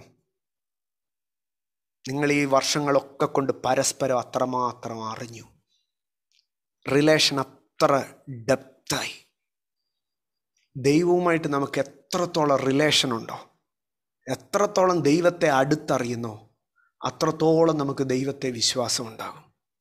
വല്ലവരും പറഞ്ഞുള്ള കേട്ടറിവാണ് ദൈവത്തെ എങ്കിൽ ദൈവത്തെ വിശ്വസിക്കാൻ പറ്റത്തില്ല. ആമേൻ. നിയമപ്രകാരമുള്ള ഒരു ഭർത്താവാണെങ്കിൽ ഒരിക്കലും ഭാര്യയ്ക്ക് വിശ്വസിക്കാൻ കഴിയത്തില്ല. സഭയിലെ പാസ്റ്റർ കൈപിടിപ്പിച്ചത് കൊണ്ട് ഒരു ഭാര്യയ്ക്ക് ഭർത്താവിനെ വിശ്വസിക്കാൻ കഴിയുമോ? നല്ല കുടുംബത്തിൽ പോയി അപ്പൻ ആലോചിച്ചുകൊണ്ട് തന്നെയാണെന്ന് പറഞ്ഞൊരു ഭാര്യയ്ക്ക് ഭർത്താവിനെ വിശ്വസിക്കാൻ കഴിയുമോ? ഒരിക്കലും കഴിയത്തില്ല. പക്ഷെങ്കിൽ എത്ര പാവപ്പെട്ടവനായിരുന്നാലും, എത്ര ചെറിയ തോതിൽ ഒരു കല്യാണം നടത്തിയ ഒരു പാവപ്പെട്ട പാസ്റ്റർ കൈപിടിപ്പിച്ചു കൊടുത്തതാണെങ്കിലും നിരന്തരമായ ബന്ധത്തിൽ കൂടെ, തുടർമാനമായ സഹകരണത്തിൽ കൂടെ ആ ഭർത്താവിൻ്റെ സ്വഭാവത്തെ തിരിച്ചറിയുന്ന ഭാര്യ ഏത് സാഹചര്യത്തിലും ആ ഭർത്താവിനെ വിശ്വസിക്കും. അതുപോലെ തിരിച്ചും എത്രത്തോളം ദൈവത്തെ അടുത്തറിയുന്നോ അത്രത്തോളം വിശ്വസിക്കാൻ കഴിയും. 1, ദൈവത്തിങ്കിൽ നിന്ന് പ്രാപിച്ച നന്മകളെ ഓർത്താൽ ദൈവത്തെ വിശ്വസിക്കാൻ കഴിയും. 2, എത്രത്തോളം ദൈവത്തെ അടുത്തറിയുന്നോ അത്രത്തോളം അവനെ വിശ്വസിക്കാൻ കഴിയും. എത്രത്തോളം ദൈവവുമായി നമുക്കൊരു റിലേഷൻ ഉണ്ടോ അത്രത്തോളം നമുക്ക് ദൈവത്തെ വിശ്വസിക്കാൻ കഴിയും. ഒന്നും കൂടെ ഞാൻ പറയട്ടെ, എത്രത്തോളം ദൈവത്തിങ്കിൽ നിന്ന് പ്രാപിച്ച നന്മകളെ നാം ഓർക്കുന്നോ അത്രത്തോളം ദൈവത്തെ വിശ്വസിക്കുവാൻ കഴിയും. ദാവീദ് ഗോലിയാത്തിനെ കൊന്നത് ആ വിശ്വാസം കൊണ്ടാ. താൻ സിംഹത്തെയും കരടിയെയും കൊല്ലാൻ നേരം ദൈവം തന്നോടുകൂടെ ഇരുന്ന ആ നന്മ താൻ ഓർത്തു. ദൈവം നടത്തിയ വിധങ്ങളും നൽകിയ അനുഗ്രഹങ്ങളും ഓർത്താൽ നമ്മൾ ദൈവത്തെ വിശ്വസിക്കും. 2, എത്രത്തോളം നമ്മുടെ ദൈവത്തിൻ്റെ വലുപ്പം അറിയാമോ? പിശാചിൻ്റെ വലുപ്പമല്ല, ക്യാൻസറിൻ്റെ വലുപ്പമല്ല, അസ്ഥിരോഗത്തിൻ്റെ വലുപ്പമല്ല, കൊറോണയുടെ വലുപ്പമല്ല, കോവിഡ് സിംറ്റംസിൻ്റെ വലുപ്പമല്ല, റിസർച്ച് ചെയ്യുന്ന സയൻറ്റിസ്റ്റുകൾ പറയുന്ന കാര്യങ്ങളെ കുറിച്ചുള്ള വലുപ്പമല്ല, ദൈവത്തിൻ്റെ വലുപ്പത്തെ അറിയാം. നോളജ് ഓഫ് ഗോഡ്, ദൈവത്തെക്കുറിച്ചുള്ള അറിവ്. 3, അറിവ് മാത്രം പോരാ, ഒരു ഇൻറ്റിമേറ്റ് റിലേഷൻ. എൻ്റെ കർത്താവ് ആരാന്നേ എനിക്കറിയാം. അത് കർത്താവിൻ്റെ PhD കുറിച്ചുള്ള അറിവല്ല, എനിക്കറിയാം. എൻ്റെ പ്രിയപ്പെട്ടവരെ, നമ്മളൊക്കെ പുറത്തു പോയിട്ട് തിരിച്ചു വരുമ്പോൾ നമ്മുടെ വണ്ടിയുടെ ശബ്ദം കേട്ട് കഴിഞ്ഞാൽ നമ്മുടെ വീട്ടിലെ ഗേറ്റ് തുറക്കും. കാരണം അത്രമാത്രം ഇഴയെടുപ്പമാണ്. വീട്ടിലെ സഹോദരന്മാർക്കൊക്കെ ഒരു കാര്യം അറിയാവോ? നിങ്ങളുടെ വണ്ടിയുടെ സൗണ്ട് നിങ്ങൾക്കറിയത്തില്ല, പക്ഷേ നിങ്ങളുടെ വണ്ടിയുടെ സൗണ്ട് നിങ്ങളുടെ വീട്ടിലെ കുഞ്ഞുങ്ങൾക്കും ഭാര്യയ്ക്കും അറിയാം. ആമേൻ. എന്തുകൊണ്ടാണെന്നറിയാമോ? നിങ്ങളെപ്പോഴും അത് യാത്ര ചെയ്യുന്നെങ്കിലും അതിനേക്കാൾ കൂടുതൽ ആ സൗണ്ട് അറിയാവുന്ന ആ ഒരു ഫാമിലി മെമ്പറുണ്ട്. അത് ആ റിലേഷനാണ്, നോളജല്ല, പകരമോ ആ റിലേഷൻ. ദൈവം ചെയ്ത നന്മകളെക്കുറിച്ചുള്ള അറിവ്, ദൈവത്തെക്കുറിച്ചുള്ള അറിവ്, ദൈവം ചെയ്ത നന്മകളെക്കുറിച്ചുള്ള ഓർമ്മ, ദൈവത്തെക്കുറിച്ചുള്ള അറിവ്, ദൈവവുമായുള്ള ഇൻറ്റിമസി. ഇത് 3മാണ് നമ്മളെ വിശ്വാസത്തിൽ ഉറപ്പിക്കുന്നത്. വിശ്വാസം ജീവിപ്പിക്കുന്നതാണ്. വിശ്വാസം ജയിപ്പിക്കുന്നതാണ്. വിശ്വാസം മലകളെ നീക്കുന്നതാണ്. വിശ്വാസം പ്രാർത്ഥിക്കുവാൻ പ്രേരകമാക്കുന്നതാണ്. നിങ്ങളുടെ ധ്യാനത്തിനായി മർക്കോസ് 16:17 നിങ്ങൾ പിന്നീടൊന്ന് ധ്യാനിച്ചു കൊള്ളുവിൻ. You will be അക്കംപനൈഡ് with signs. അടയാളങ്ങളാൽ നിങ്ങൾ പിന്തുടരപ്പെടും. വിശ്വസിക്കുമ്പോൾ, നിങ്ങൾ വിശ്വസിക്കുന്നുവെങ്കിൽ മനുഷ്യൻ കാണത്തക്കവണ്ണമുള്ള അടയാളങ്ങൾ നിങ്ങളുടെ ജീവിതത്തിലുണ്ടാകും. 5 വിധ അടയാളങ്ങൾ അവിടെ കാണുവാൻ കഴിയും. അതിൽ രണ്ട് ഭാഗം അത് ശുശ്രൂഷയിൽ ഉള്ള അടയാളമാണ്. രണ്ടാമത്തെ അടയാളം നിങ്ങളുടെ ആത്മീയ ജീവിതത്തിലുള്ള അടയാളമാണ്. മൂന്നാമത്തെ അടയാളം അപ്രതീക്ഷിതമായി ജീവിതത്തിൽ കഷ്ടതകൾ കടന്നു വരുമ്പോഴാണ്. മർക്കോസ് 16:17 നിങ്ങൾ ശ്രദ്ധിക്കുമ്പോൾ ഈ വിശ്വസിക്കുന്നവനാൽ ഈ അത്ഭുതങ്ങൾ നടക്കുമെന്ന് പറയുന്നു. 5 അത്ഭുതം പറയുന്നുണ്ട്. അതിൽ ഒന്നാമത്തെ അത്ഭുതം ഭൂതങ്ങളെ പുറത്താക്കും. ഏറ്റവും അവസാനം പറയുന്നത് രോഗികളുടെ മേൽ കൈവച്ചാൽ സൗഖ്യം വരും. ഇത് രണ്ടും ശുശ്രൂഷാ മേഖലയിൽ വെളിപ്പെടുന്ന അടയാളമാണ്. രണ്ടാമതായി പറയുകയാണ് പുതുഭാഷകളിൽ സംസാരിക്കും. അത് സഭാജീവിതത്തിൽ ആരാധനയിൽ വെളിപ്പെടുന്ന അടയാളമാണ്, വിശ്വാസത്തിൻ്റെ അടയാളമാണ്. മൂന്നാമതായി മറ്റൊരു ഭാഗം പറയുന്നു സർപ്പങ്ങളെ പിടിച്ചെടുക്കും. എന്ന് പറഞ്ഞാൽ വിശ്വസിക്കുന്നവനെല്ലാം പാമ്പാട്ടിയായിട്ട് വാവാ സുരേഷിൻ്റെ കൂട്ട് പാമ്പിനെ പിടിക്കാൻ നടക്കുമെന്നല്ല. പകരം എന്താണ്, പുബ്ലിയോസ് ദ്വീപിലേക്ക് കടന്നു ചെല്ലുമ്പോൾ പൗലോസിൻ്റെ കയ്യിൽ ഒരു സർപ്പം ചുറ്റി. അനർത്ഥം, അസാധാരണമായ അനർത്ഥം അപ്രതീക്ഷിതമായി കയറി വരും. സർപ്പത്തെ അങ്ങ് എടുത്തു. വിറകാന്ന് പറഞ്ഞ് എടുത്തത് സർപ്പത്തെയാ. തണുപ്പ് മാറ്റാൻ വേണ്ടി എടുത്തത് സർപ്പത്തെയാ. അപ്രതീക്ഷിതമായി അനർത്ഥം വന്നാലും വിശ്വസിക്കുന്നവൻ്റെ കൈയെ പാമ്പ് ചുറ്റിയാലും വിശ്വസിച്ചോ അത് മാറത്തില്ല. അടുത്തതായിട്ട് ആ അനുഭവം പറയുകയാണ് മരണകരമായത് കുടിച്ചാലും ദോഷം വരത്തില്ല എന്ന് പറഞ്ഞാൽ വിഷം കുടിച്ചിട്ട് എനിക്ക് കുഴപ്പം വരത്തില്ലെന്ന് പറയാനല്ല. നമ്മളാരും വിഷം കുടിക്കുന്നവരല്ല. പകരം മരണകരമായത് ചിലത് നമ്മൾ കുടിക്കും. ഒരുപക്ഷെ മനുഷ്യൻ നിർബന്ധിച്ച് നമ്മുടെ അണ്ണാക്കിൽ ഒഴിച്ചു തരുന്നതായിരിക്കും.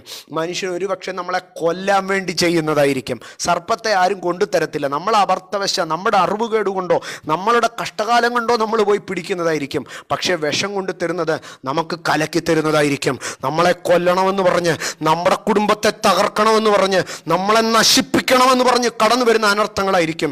വിശ്വസിച്ചാൽ അത് നിന്റെ ജീവിതത്തിൽ സാധ്യമാകത്തില്ല. അത് നിനക്കൊരടയാളമായിരിക്കും. ശുശ്രൂഷയിൽ ദൈവം ഒരടയാളം എഴുതി വെക്കും. ആമേൻ. നിന്റെ ആത്മീയ ജീവിതത്തിൽ ദൈവം ഒരടയാളം എഴുതി വെക്കും. നിന്റെ അനർത്ഥത്തിൻ്റെ കഷ്ടകാലങ്ങളിൽ ദൈവം ഒരു അടയാളം എഴുതി വെക്കും. വിശ്വാസം നമ്മുടെ ജീവിതത്തിൽ അടയാളങ്ങളെ കൊണ്ടുവരും. നമുക്ക് വിശ്വസിക്കാം. അത് നമ്മൾ പറയുന്നതിനെക്കാട്ടിലുപരി സ്വർഗം ചലഞ്ച് ചെയ്ത് പറയാ, എൻ്റെ കുഞ്ഞെ അവൻ ജീവിക്കും, അവനെ കൊല്ലാൻ പറ്റത്തില്ല, അവൻ ജീവിക്കും. എന്താ? Because of his faith. നമുക്ക് വിശ്വാസത്താൽ ജീവിക്കാം.